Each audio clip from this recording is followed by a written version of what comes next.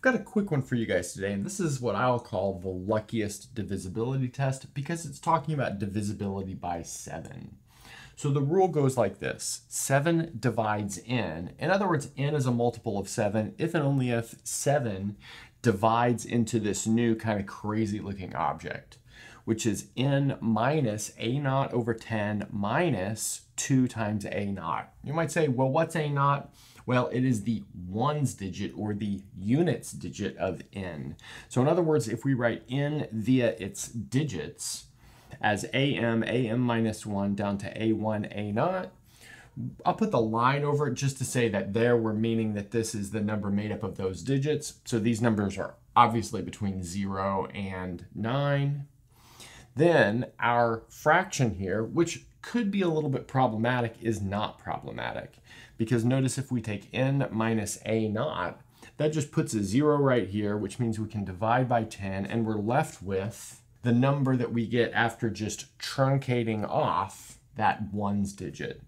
So this process here creates a smaller number, which is actually very nice because we can continue creating smaller and smaller numbers until we have something that's obviously divisible by 7. Okay, so I'm going to prove this one way really quick, just using some properties of divisibility, and then I'll prove something that's slightly stronger involving modular arithmetic. So let's first start by noticing that if 7 divides n minus a naught over 10 minus 2a naught, then 7 also divides 10 times this. And that's actually an if and only if statement because 10 and 7 are relatively prime.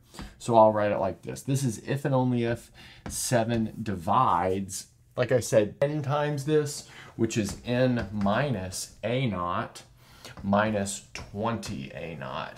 But notice we can put those things together and see that that means that 7 divides n minus 21 a naught.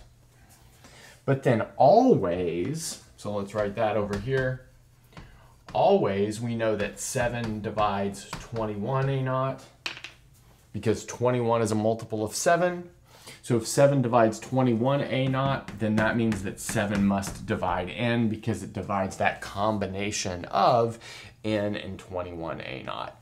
All of our steps were if and only if statements, so we're actually good to go there. We have our divisibility test for 7. So now we're going to prove a slightly stronger and more general statement. So I'll call that the following claim. And that is that n minus a naught over 10 minus 2a naught is congruent to 5n mod 7.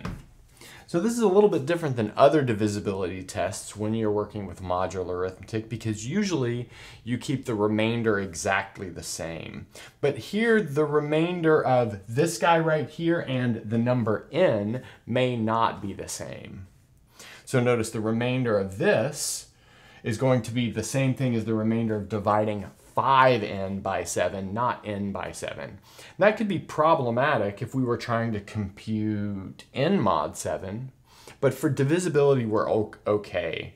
Because notice if n is 0 mod 7, then 5n is 0 mod 7, and that makes this thing 0 mod 7, and then vice versa. Okay, so let's see how the proof of this little claim goes, and we can do that just with pretty simple modular arithmetic.